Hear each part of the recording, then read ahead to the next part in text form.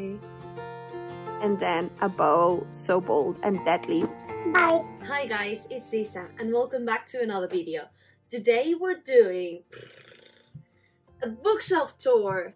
Yay! I've been wanting to do the tour for a while now because in 1 month I'm supposed to be moving houses and I really want to keep this pace forever in a video. I'm taking this opportunity to show you guys the different books that I have on the shelf. Hopefully you can take something out of it, maybe one book that you love, that seems interesting to you. You can write it down and find a new favorite. And so how this is gonna go is I'm gonna do a tour shelf by shelf. Each shelf more or less is in categories. So I'm gonna be saying this is adult fantasy, this is YA, this is sci-fi, all of that. And then for the different books we're gonna see obviously the book cover, and then we're gonna go through like the trope that it has. So if it is a chosen one, if it is friends to lovers, if it is enemies to lovers, all of that stuff. And if it is a character driven or plot driven book, so that you can, you know, discover if each of these books will be a match for you or not. Remain here and let's go to the different books. Also, for those unaware of my channel, I publish bookish content every Thursday and Sunday for you to enjoy. If you want to stay tuned, click the subscribe button, and if you end up loving the video, give it a thumbs up. Okay, let's do this. We'll start with an overview of the shelf. We have that. Starting with this shelf, we have kind of the comics here and also a bunch of Warhammer, which makes it really difficult to take any book out of it. I actually haven't read any of this, but it seems that Mouse is such a great comic to read. So, and it was recommended by a lot of people, so have a look at that. In here, we have, you know, just stuff, kind of different Funkos. In here we have more things about Warhammer, you know, the lore, all of that. Great. And then let's move to our fantasy shelves. Okay. And we'll start with this one. This shelf is adult fantasy, and starting with this one, we have The Bone Shard Daughter. This is kind of a blend of fantasy and sci-fi. It's Asian-inspired, follows multiple points of view, and it's a little bit of, you know, getting of age story, but also kind of the chosen one. And it mainly follows 2 points of view, although there are around 4 or something in here. And the first one is the daughter of the emperor whose memories are erased and she needs to take them back. And then we have Javis, who is this kind of, I don't want to be a hero, but I'm turning out a hero kind of guy. And we also have an animal companion here. Okay, we continue with the Atlas 6. There's so much a Dark Academia book. It follows the points of view of 6 characters. All of them are very talented. They have these magical abilities that they need to hone into this new academia, and this follows multiple points of view. It's really engaging. I thought it was going to be super confusing to go through the different points of view of the characters, but I ended up really loving it. It's a good blend between a character-driven and a plot-driven book, because yes, you see the different points of view, but also the story just moves super fast. Then we have The Kingdom of Bag, and look at this cover. It's one of the most beautiful ones that I have for sure, and it follows the story of Nannerl Mozart, so the sister of Wolfgang Amadeus Mozart, and it's a little bit of a coming to age story and also kind of a chosen one, although I'm not a chosen one story. It's so heart-wrenching. This book takes place in gloomy cities, you know, like super wintry, but it also gets to these forest called the Kingdom of Bag that they actually invented in real life. Then we have The Song of Achilles, which also has a very beautiful book cover by Madeline Miller, and this follows the story of Achilles, but it's told under the point of view of Patroclus, so it just follows Patroclus' point of view, and it's also a coming-to-age story and also a little bit of a chosen one. Perfect for a rainy day, I must say. Then we have The Sword of Kagan, which is one of my favorite books of the year. It's a standalone, so if you're in the mood for something that it's, well, not necessarily quick because it's a little bit chunky, I reckon, but for something that ends up and that is phenomenal, please give it a try. It follows the point of view of two characters, a mother and a son. It's inspired kind of in Japan, and we follow these two characters that live in Kagan, which are kind of the last resort towards invasion, and they are the only ones in the whole country that remain being kind of these samurai and that still fight using their magical abilities like air, water, fire and all that. In this country they basically fight through ice, and so this book has one of the most vivid action scenes that I can imagine, and I swear I'm not a crier when reading, but in this book I might have dropped some tears. You'll need to push through a little bit at the beginning because it's a little bit slow and it's a little bit like confusing, but I swear to you, if you can push through that and you enjoy character-driven plots, you will love this. Then we move to The Poppy War, which is super beautiful. The book cover is just so beautiful. And so this book, I reckon it's super popular. It had a lot of hype, and I read the trilogy at the beginning of the year and it kind of missed a little bit for me. It wasn't really hidden, but it's super war heavy, and this is a coming to age story. We follow the character Rin since she is a little bit of a child, and we see her, you know, going through this school, and then she starts to discover that she has a connection with the phoenix, that she might be a shaman, and things unfold from there. This is also a little bit of a chosen one trope, I guess, but Rin is super great as a character, and I found it really difficult to root for her. And so, as I'm a very character-driven reader, not liking Rin made it super difficult for me to move ahead, but it was super political. The plot advanced pretty fast. Overall, it has received very good praise. We have here the second book, which also has a very beautiful book cover. The third book, I read it in Kindle. Then we move to the Ninth Reign trilogy, Matching Nails, and this was recommended by Elliot Brooks, and I give it a try. I've just read so far the first one, The Ninth Reign, and it was so great. Actually, it follows 3 points of view. I don't really think that it has a trope. It's almost a thriller with fantasy on it. Every centuries something happens into the world that leads to war, but now everyone has forgotten what those wars are about, why they happen and all of that, and so these characters are trying to discover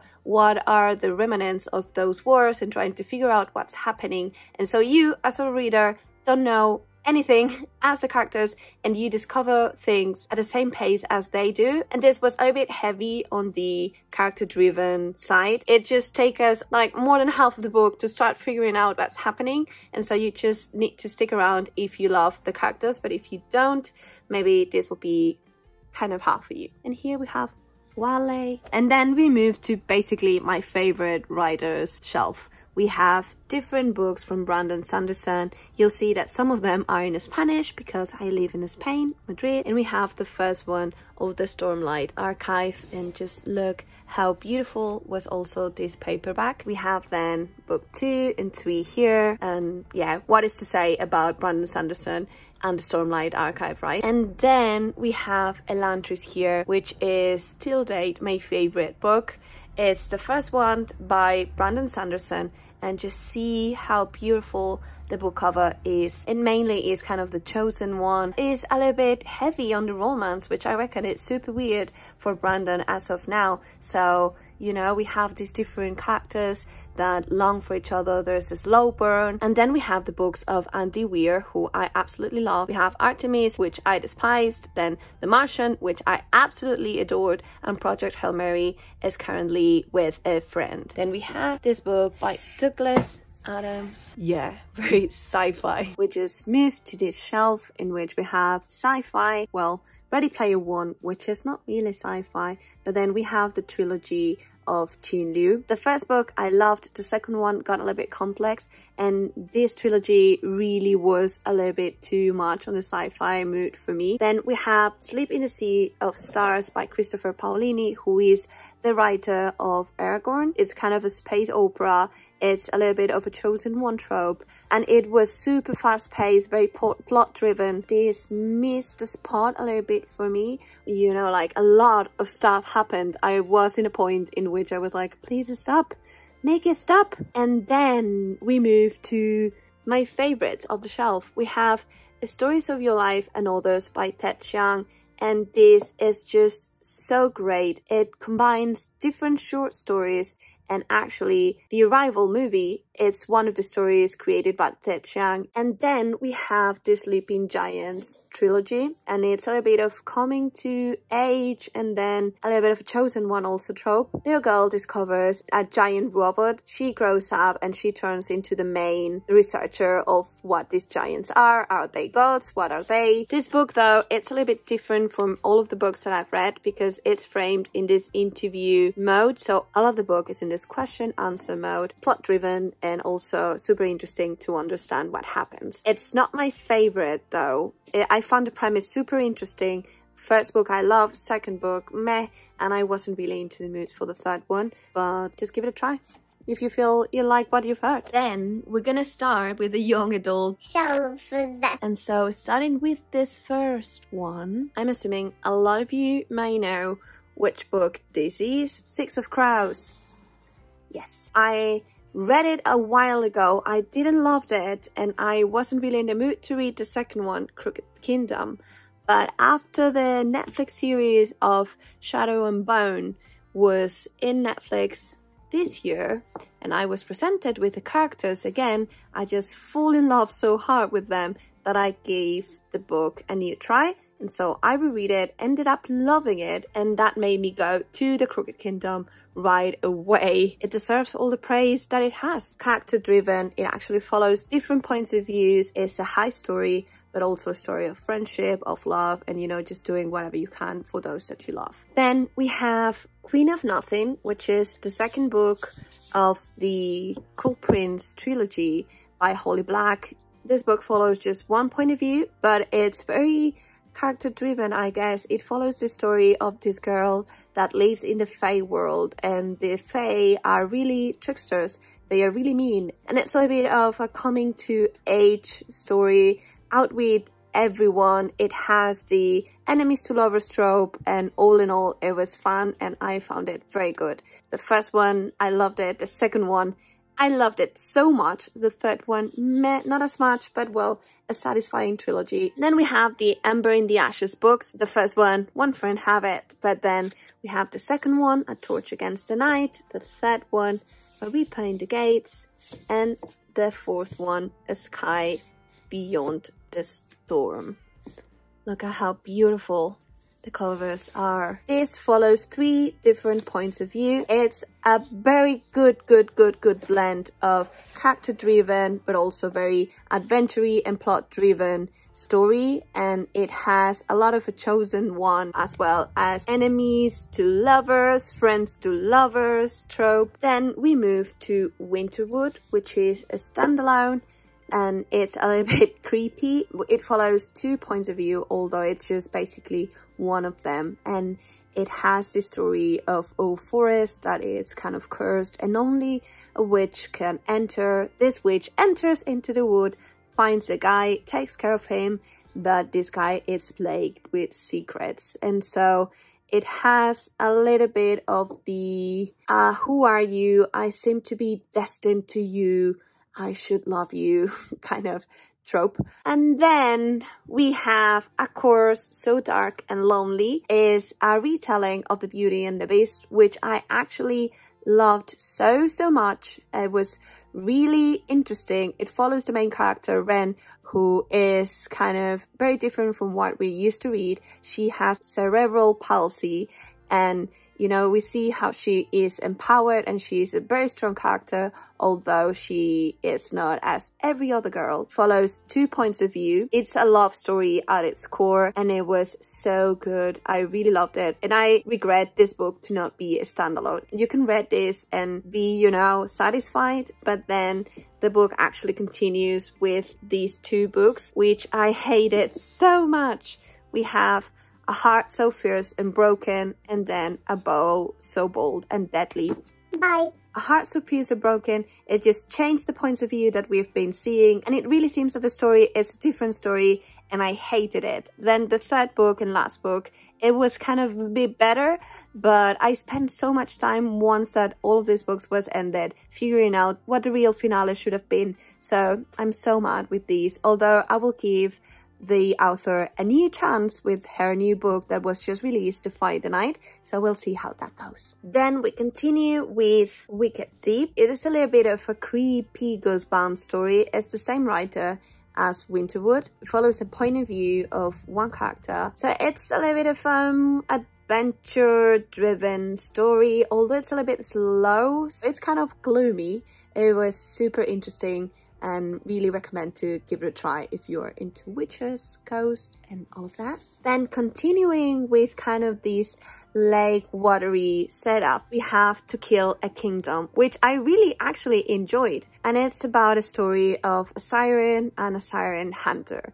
And so in this world, sirens are mean creatures, you know, that just drown people and take their hearts away. Our main character is the princess of them all, and it's a lot like The Mermaid, if Ariel would to have any backbone at all. It was fun, it was very fast read, enemies to lovers trope, fairly short. And then we have, and I cannot believe how mad I am, the Daughter of Smoke and Bone trilogy by Laini Taylor. I really can't believe how these 3 books missed the spot for me. It links so much towards the young spectrum. I really wasn't understanding what was happening. It seems really forced. The 1st book was alright, but then the 2nd and the 3rd one I really could believe. It's a little bit of an enemies to lovers, but also a fated one story. I was so not buying the love story that I found it really difficult to just root for any of the characters. Then we have Legendborn, which is one of my top books also for this year, and we follow the story of Bree, who is just starting, you know, college, and she finds herself into the secret Arthurian society. It's a chosen one story with a love triangle and, you know, just self-discovery and coming to age story at its core, and it was really good. I just recommend you to push through the first 30 pages or so, because at the beginning it's really confusing. The author spends a lot of time trying to explain how this Arthurian society works, and it was a mess for me. But I pushed forward and I ended up really loving it. And then we have Vicious and Vengeful. Look at this book cover.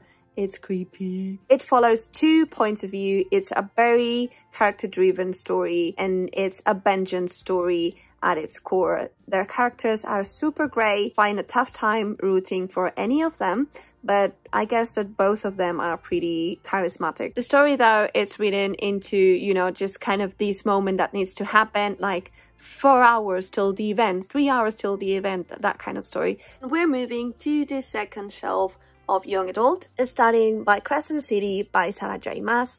And I reckon this was supposed to be her first adult fantasy book, but for me it wasn't as much really as an adult story. I mean, yes, it had a lot of trigger warning of sex, drugs, and pretty much bad wording, but the story itself wasn't really an adult story. The world building was a little bit more complex, and I needed to push through the first almost 100 pages, I say, without really understanding what was happening and not really liking the main character. But after that, I found it really entertaining. And, you know, as always with her, this is a chosen one with a romance story also at its core. And then we move to The Black Witch, which is a romance story that follows the point of view of Elloren. The story goes very fast-paced. Every time it's happening a lot of stuff. It has an enemies to lovers trope as well as a slow burn. You have here the second book. the Iron Flower, and then in here we have the third one, the Shadow one. And I really loved the first and the second books. The third one, I didn't enjoy it as much. It was a little bit more bland for me, but I'm still waiting for the fourth one, which is going to be released early next year. So come and join this series, which isn't as popular. If you are in the mood for romance, for witches, for wyverns and all of that, you might enjoy it. Then we have The Gilded Wolves by Roshani Shoskin, which I read a long time ago. And then we have Spinning Silver by Naomi Novik, and see how beautiful is this cover. This book, it's super wintry if you're in the mood for forest, snow, following the point of view of one very smart character. It's a little bit dark, but it just reads as a fairy tale. So if you might enjoy that, give it a try. And then we have Flame in the Mist by e.g.the, which I loved so much. With the second book, A Smoke in the Sun. This is a Mulan retelling. It's kind of an enemies to lovers trope and also a coming to age story. It was really good. I found it slightly slower. It's a little bit more on the character driven side, and I love that because the protagonist is just so charismatic. She's so smart. The metaphors that are on it are so phenomenal, and I really loved it. Then we have Children of Blood and Bone, and the second one, Children of Virtue and Vengeance. Look at how beautiful the book covers are, and it follows different points of view. It's a lot of a chosen one story, and also, you know, discovering yourself in this world in which you have a magic that you're not supposed to be having, and how they need to do this uprising and just change how the society is kind of built. Then we have Renegades by Marissa Meyer, and I haven't actually heard so much about this trilogy. True, it isn't really a very good book, but it was so much fun. It talks about superpowers, superheroes, and, you know, supervillains. It just felt as reading a Marvel movie. It has this enemies to lovers kind of trope. We have The Wrath and the Dawn by e.g.the, and this is a duology, and it's actually a retelling of the tales of the 1001 Nights, and it follows Sherazad. It's also an enemies to lovers trope, and it's a very adventure-y and plot-driven story. And then we move to the From Blood and Ash series. I have the first one, From Blood and Ash, here, the second one, A Kingdom of Flesh and Fire, and the third one, I had it on Kindle. If you are in the mood for something funny, for something a little bit, you know, just sexy, this is what you're looking for. It is a chosen one story, and it follows this girl Poppy, and she was chosen to be like this veiled girl, and she hasn't really had access to a lot in the world, so she inside it's a little bit kinky, and she wants to figure out stuff, and it's a little bit of the paranormal adventure side. It's romantic, it's sexy, give it a try. Then we have The Bear and the Nightingale by Catherine Arden, and I haven't actually read it yet. I'm waiting for my December TBR to read it because it seems that it's super wintry, super cozy, and I've heard just good things about it. And then last but not least, we have two books. We have Chain of Gold by Cassandra Clare, which really missed the spot so much for me. This had a lot of hype in booktube. It's a romantic story, but I wasn't really, you know, rooting for any of the characters, and I'm so much against the bad communication trope that it's so common in the books that has romance also at its core, and it happened in here a little bit, and that, you know, just pisses me so much. Just if you could just talk. Sorry. We have Strange the Dreamer, which is also one of my top books for the year by Laini Taylor. And this book was just so good. It is beautifully written. It's a little bit of a chosen one story. Very good duology. Stranger's Dreamer and The Muse of Nightmares. Warms your heart so much, although the plot gets a little bit complex and a little bit dark, more leaning towards the second book. If you like powers, if you like good characters that fell in love, that have a slow burn, give it a try. And then we got to our Sarah J. Maas shelf. Yay! I have the different books of Thorns of Glass, the ones that are missing, Friends have it, as well as Court of Thorns and Roses, which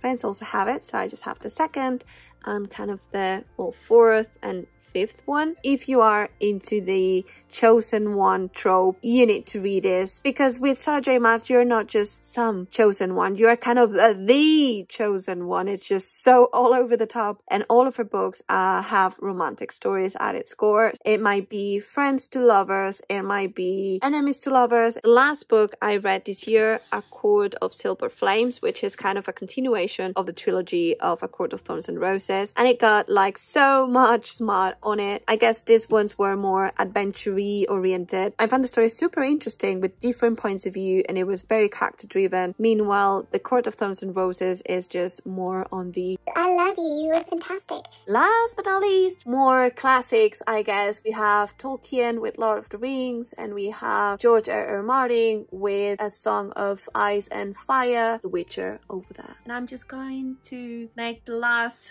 shelf review very fast, because I don't know if you're gonna be interested. Physics and biology books. I have this one, which is a neurocomic. So if you're interested in neuroscience, this is a very good way to start. It explains the basics in a very fun and engaging way. Work related or non-fiction, more business oriented, so kind of inspired the hard things about hard things. More books over here, and actually a little bit more over there. And that was it for today. I really hope you enjoyed the book tour. If you did, give it a thumbs up, subscribe to my channel for more videos like this, and we'll see each other real soon with another video. Bye!